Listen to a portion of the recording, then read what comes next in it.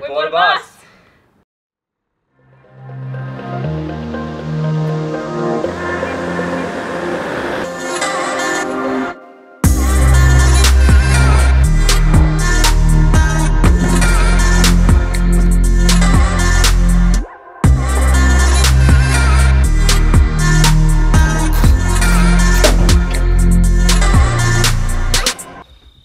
So after living on the road for the last 2 years and living out of our full driving rooftop tent, we decided we wanted something a bit more comfy. So we bought a bus. Yeah, 2001 Toyota Coaster.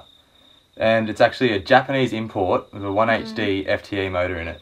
Yeah. Which is just bloody crazy because... She's a bit of a unicorn, hey? Yeah, one of the best engines ever made, in our opinion. And they never actually came out in coasters in Australia.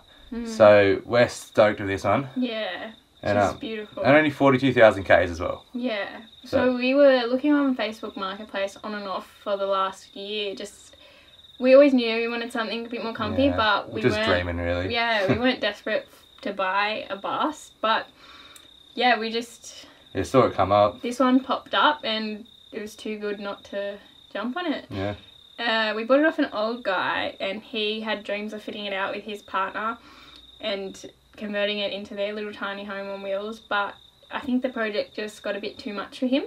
Yeah. So we were just lucky enough to stumble across it, and for the condition she's in and the price range, we're just so stoked. Especially kilometres, the colour, bloody beige. So we're stoked with that.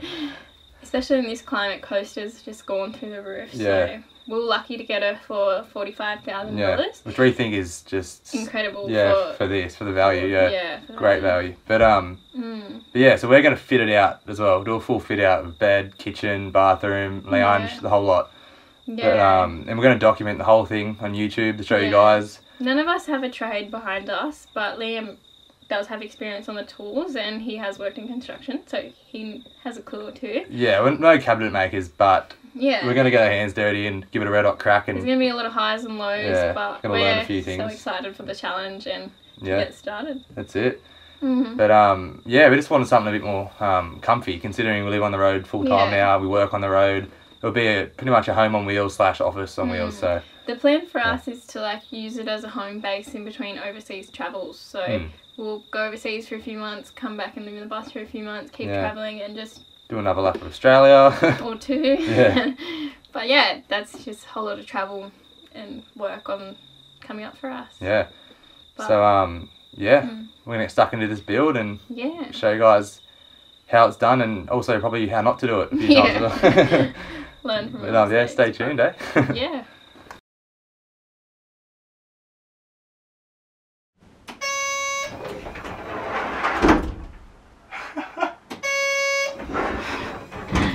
It's our first drive in the bus. Oh my god. I can't believe it's our little home now. All the stuff moving around in the back now, eh? She's got some go to her, eh? She's smooth. I didn't think I'd like the auto, but it actually makes it pretty easy. Hey, you're revving it too much, but don't fuck it. Wow. Fuck it goes, eh? The screen is just so big. Feels like you're at the movies though, and you're watching the big screen. So in? Yep. Sweet.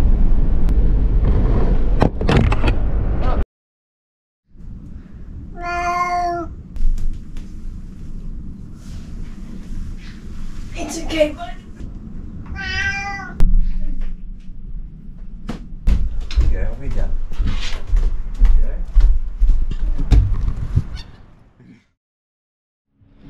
Alright, it's probably the first day of our bus build.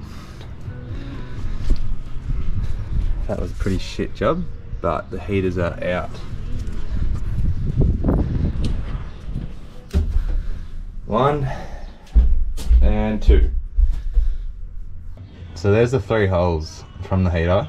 I've just ripped both of them out. At the moment the hoses are just kind of tied up, just sitting there. Anyway, the plan is now, that's pretty much the gearbox right here. So I'm gonna cut these 2 hoses here and use 2 of the metal pipes and further down, put them there kind of thing, and then I'm gonna loop another piece of pipe around like that. I've got a curve on it already so it shouldn't kink too much. And then yeah, so I can circulate from the sender back into the return. And then hopefully, happy days. Then I'll have to top the coolant up, and then yeah, we'll be good to go.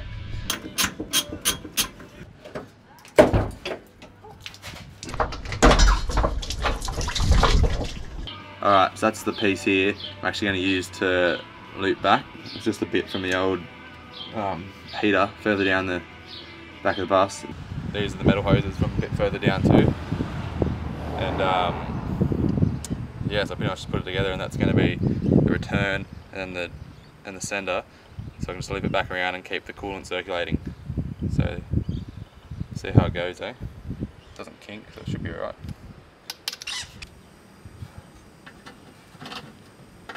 Alright, ready? Yeah.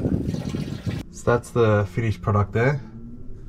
That bracket holds onto the chassis. And yeah, it doesn't leak or anything, so happy days.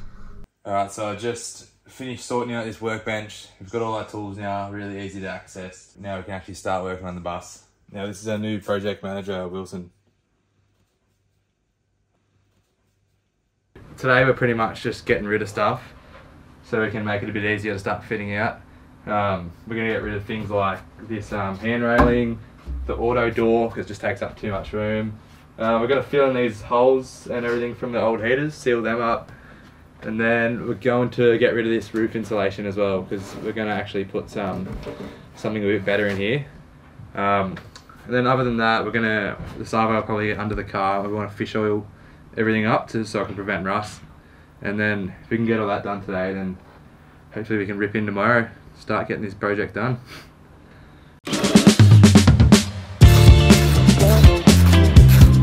First thing.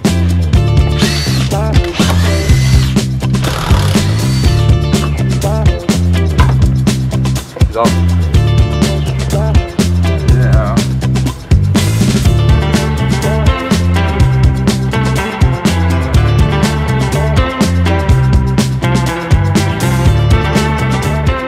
Thank you. Yeah. Shit, yeah. So we've done most of the insulation just by hand. It's obviously very hard because of the glue. It's the most tedious job. But, yeah. Annoying. Yeah, and like we can't really use a scraper or a wire brush or anything because this is such a new vehicle. The paint is just immaculate under here.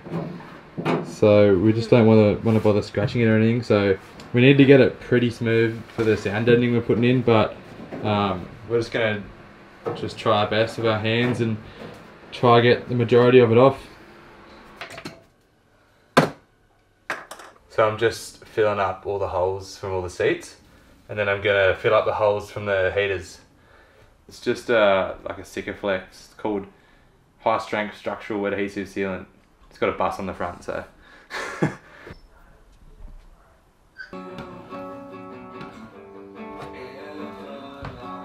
Quick little smoko. What do you think? About the chicken nuggets or the bus? Chicken nuggets. They're pretty shit.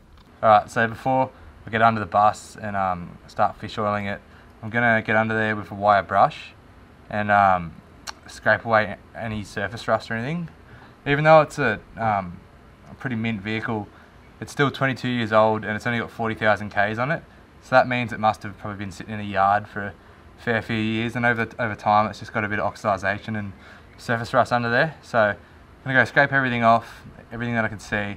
Then we'll give it a good wash, hose underneath, and then when that dries, I'll get under there the fish oil and spray everything, and that will just make like a bit of a protective layer to prevent any more rust from happening.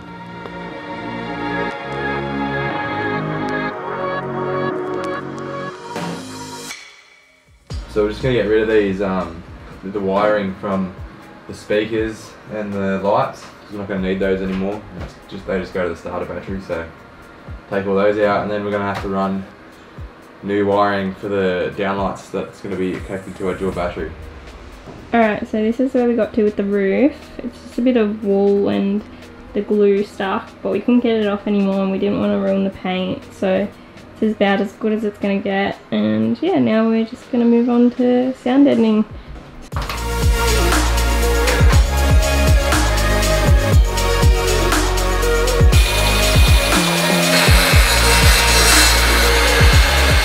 Cut these out to put underneath the heater holes. put them up.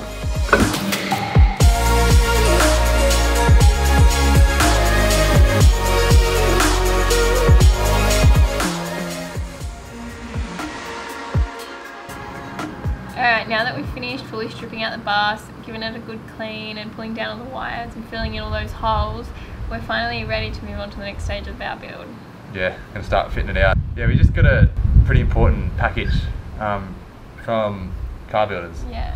So super exciting. Yeah, that's gonna be the next stage of the build. So that's sound deadening and insulating. Very important the whole part thing. of the build. Yeah, exactly. You can only do it once at the start. So we're just gonna do it now, do it right. Get it done. Yeah, so we'll probably get into that probably tomorrow, and then we're gonna go through our setup and how we plan to lay out our fit out. Yeah, we're gonna finalise our design and so we can start putting it together. But yeah, that will be for another episode, won't it? Yeah. Yeah. So anyway, thanks for watching our first episode of our bus build series. Yeah. And yeah, we'll see you in the next one. See ya.